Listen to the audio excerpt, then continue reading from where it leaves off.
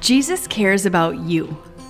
Yes, Jesus cares about you, me, and all of us, even when we are so tired or exhausted that we feel like we cannot care about ourselves. Picture the scene as a literal throng of people herding sheep, goats, and donkeys descended onto Jerusalem for the Passover feast some 2,000 years ago. Imagine the noise, the jostling, and the effort it would take to just walk through the crowded, narrow streets. In those days, municipal dumpsters didn't exist, so manure, garbage, and stench covered the filthy roads.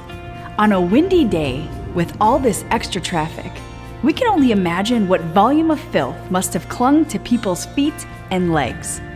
After a long day of walking far from the comforts of their own homes, the disciples finally entered the upper room in Jerusalem and took their places at the table.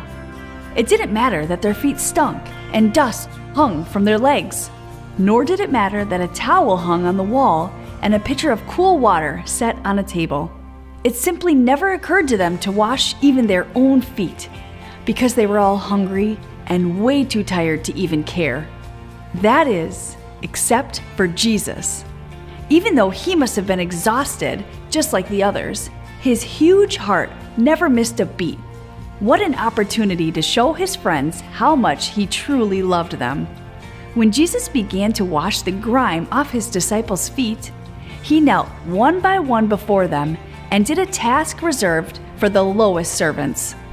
Only hours before his own death, Jesus' most pressing concern was to show his disciples his love by serving them. Telling time was over. For Jesus, right now, in his truly humble and memorable way, it was showtime. Can we even imagine watching Jesus as he gently took the sandals off Judas' smelly feet? As Jesus tenderly washed the dirt and grime from Judas' legs, rinsing the towel and cleaning again, he knelt before Judas and looked up into his eyes as he loved him with a genuine smile. Later that night, as Jesus knelt in the garden to pray, with the weight of the world on his shoulders and the knowledge of what he was about to endure looming, his very closest friends fell asleep. But Jesus didn't. He continued to care. He continued to embrace the cross for the sake of his friends, for the sake of us. Best of all, we'll know when we are so exhausted that we need to rest.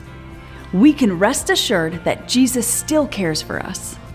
Simply knowing this can inspire us to care again, to keep serving even when it's hard, to keep on loving even when we don't feel loved. My friends, please click the like button and subscribe to our channel. Then discover more Christian solutions for daily life by clicking the link or visiting christiansolutions.org. We'll see you there.